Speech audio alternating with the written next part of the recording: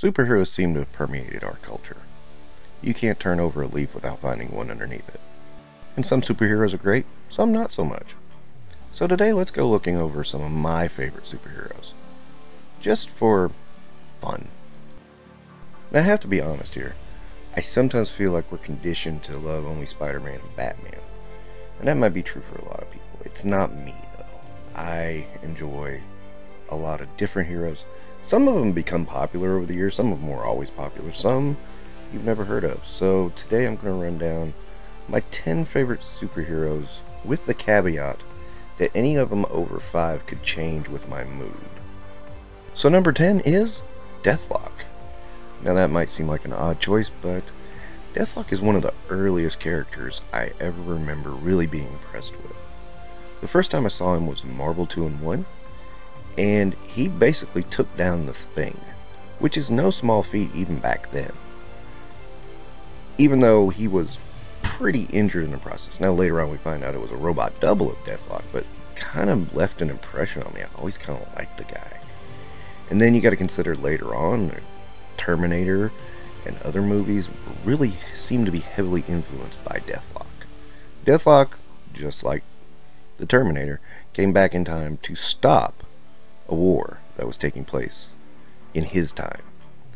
Did he succeed? Did he not succeed? We didn't have a world-destroying war in 1990, so maybe he did. Now the other thing I really like about Deathlock is he got a huge makeover in the 90s, right about the time the war was supposed to happen. And what ended up happening was the brain that was put into the Deathlock cyborg was actually that of a pacifist, and it made for a very interesting juxtaposition, especially at a time when most of the heroes were going very grim and gritty, as it was said at the time. Here you had a pacifist and a war machine, which kind of was cool.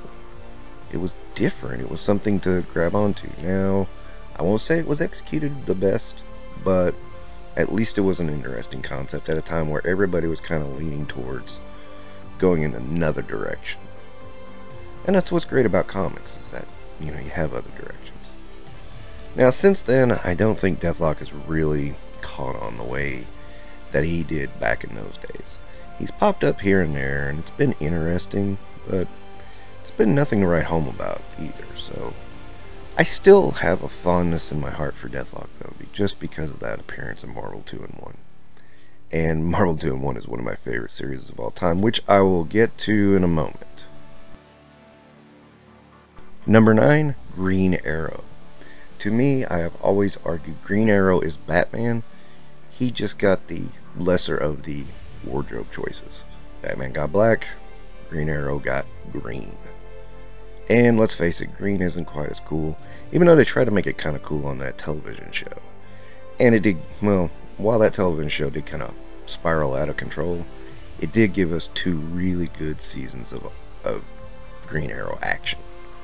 But Green Arrow's a lot more than that. And he's always been a very enjoyable character, very fun character. And he also had that buddy book with Green Lantern, which was always enjoyable too. So you have a double whammy going there. He's cool, he's tough, he's got the gadgets, he's got everything going for him. Green Arrow is just one that I have to love. I really hated when they killed him off. I loved when they brought him back. It was great. Now, number 8, Machine Man. I really enjoyed the very early appearances of Machine Man. He was a very different, kind of unique kind of character. Wasn't actually a cyborg, he was a synthetic, which most would say, hey, that puts him in division. But I really liked how his limbs could extend and save people, or he could use tank treads underneath his biceps to roll across the ground. It was a really interesting concept, and it was really fun to see how different he was made. And Machine Man never really had what I thought he had in those early appearances. It was fun, it was entertaining, and it was moving. Whereas, later on it just kind of got bogged down in its own devices. But Machine Man still has a warm place in my heart. I will always love that character, and I always will. He's just right up there with me. Number 7, Beast. I first became acquainted with Beast way back in the Avengers, when he joined that group. And what I really liked about Beast was, here you had this hairy, blue guy who was a super genius. And that was very compelling to me because his outward appearance was very different from who he was. And that's what made him great and compelling and fun. He had some great times with Simon Williams, aka Wonder Man, and he was great in the Avengers. He quite possibly could be my favorite X-Men next to the next entry. I was never a fan of his further mutation to sort of a cat, but Beast, as he was then, I was always a huge fan, and just thought he was a really compelling character.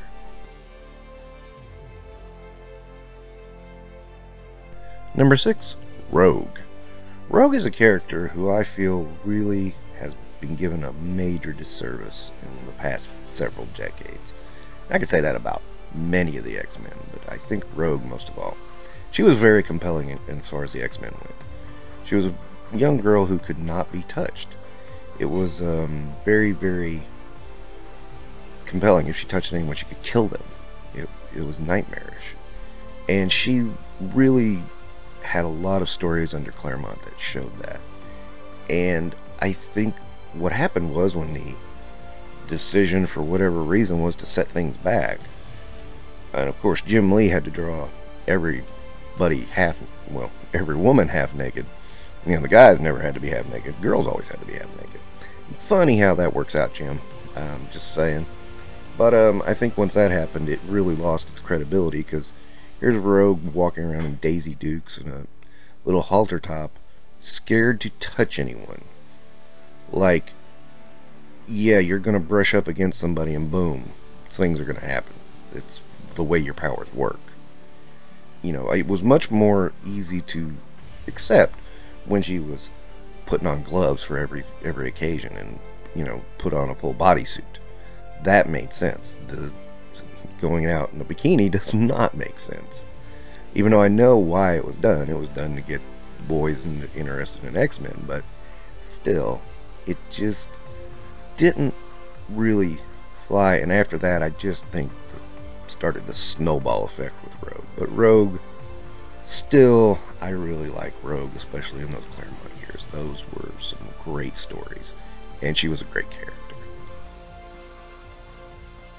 Number 5, Thor, the God of Thunder. I've always really liked Thor because of his power level and the threats he faces down. One of my favorite moments ever from a comic book was the years with Walt Simonson, and Thor threw the giant sword through one of the Celestials, and then the Celestial just melted the sword. It was just, oh, that was a great moment. But Thor always did have one of those great bunch of rogues that a lot of people ignore. The Wrecking Crew, Ulrich, the Troll, all, you know, Loki. They were a really great set of bad guys, and powerful bad guys, that could give Thor a run for his money. And, you know, a lot of people, when Thor's movie came out, didn't give him credit. They just thought, oh, it was just Loki, that's his only guy. No, there's a lot going on with Thor that maybe you need to go back and reread some comics if you only think Thor's got going for him is Loki. But I've always liked Thor. And then a bit of cheating on my part. Also at number 5, Superman. And you know, I know I'm gonna get some crap for this, but one thing I really liked about Superman is his humanity. And I don't think a lot of people ever bring that into account. That is some of his best stories, is when you see Superman, the alien, being human. And he didn't come by that naturally. He came by that by the way he was brought up. And in addition to that, it's one of the greater stories of comics that a lot of people kind of ignore, is that this kid was raised in the Midwest on a farm. He could have been raised anywhere. And yes, okay, some comics have gone into that. Red Sun went into that. What if he was raised as in the Soviet Union? And you get a really different view of Superman that way. And that is compelling in and of itself. But he's the gold standard. He's the boy in blue. He literally is the boy in blue. He is the big hero. And he's the most powerful. And, you know, some people say, oh gosh, he's too powerful, he's too perfect. And it's like, nah, you're missing the point. You're missing the point that this is a person. This is a human. And he's still a human. He has the powers of a god, but he is still human. And that's what makes him compelling. And that's why I like him, and that's why he's number 5. Now, of course, with my little cheat revealed, I gotta amend my caveat that I guess you could say these 6 characters could be interchangeable at any time. So let's continue on with number 4. Number 4 brings up the Flash, specifically Wally West. To me, he was the best Flash. Don't get me wrong, I love Barry Allen, but his time had come and he had gone. Wally had come up and he had really pushed himself and overcome the shadow of Barry. I really think so. But I think the major problem with that is that then once you bring Barry back, it becomes weird. And they've shown they don't know what to do with Wally anymore. So he just kind of doesn't exist, and it's a really bumming me out, at least. I don't know about anybody else, but I always really had a thing for Wally. He was that guy that was so far advanced from his mentor, and people knew it, and people accepted it, and people cheered for it, and then his mentor came back into the fold, and it was almost like everything he achieved was gone. And that's really something I think should be explored in the comics, and of course has not yet. And Wally's barely been a footnote in the comics since Barry came back, and it's really a shame because he was a really great character. Number 3, The Thing. Now, a lot of people talk about what brought him into comic books and superheroes.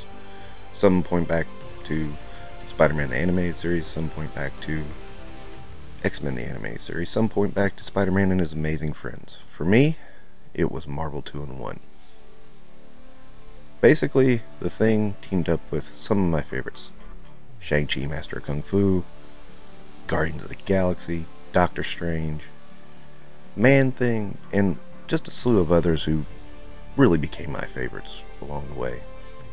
The Thing really brought me into comics, and I really liked him as a character. He's another one of those whose outward appearance portrays a deeper character. He's just a regular old guy, just a guy from Yancey Street, who has incredible power and is a body made of stone. And he's fun. He's got great catchphrases, and he's really sad and really fun at the same time. I really love The Thing. He is the guy I always blame for me loving Marvel. It's just he brought a whole lot to me. He had his own solo series, Marvel 2-in-1 of course, and he's always been in the Fantastic Four. Great character. Number 2, Captain America. Yes, the old Stars and Stripes, Old Glory, the boy in blue again. Cap was, to me, just a really great hero. He was more normal than everybody else. A lot of people say he's super strong because of the super soldier serum. Actually, it just gives him the ability to be at peak performance, and he still has to practice, and he still has to exercise to keep that going. But at the same time, he's still a wonderful character and a real shining example of what superheroes can be. Equally, he has a few flaws, of course. His work with the Shield, his storylines are great, and he's just an all-around really fun character. I can't say enough. I love Cap. He's one of my faves. And number 1, Iron Man. To which I know how people are going to respond to this. Oh yeah, you're a Marvel mark. Nah. Iron Man is the first comic I ever remember picking up way back in the day. And what I really liked about Iron Man was he more or less used his brain over his brawn. Yeah, I know. Batman does the same thing. But Tony Stark did it first. And Tony Stark's smart enough to put a suit of armor on to protect himself. Now, of course, Tony was vain and arrogant, but as Robert Downey Jr.'s portrayal showed us, Iron Man also is the guy who would put down his life to save the universe, and he will. And that was one of the things I really liked about him, and I still like about him, and why he's still kind of my favorite character. Although I will be the first to admit, I feel like the comics have taken weird directions with Iron Man, but even still, I still love him. He's still my favorite. He's the first superhero I ever remember, and that's probably not going to change for a long, long time. So that's my list of my favorite heroes. Be sure to write in the comments who your favorite heroes are and why. For now, this is Infinite Realms. Don't forget to like and subscribe.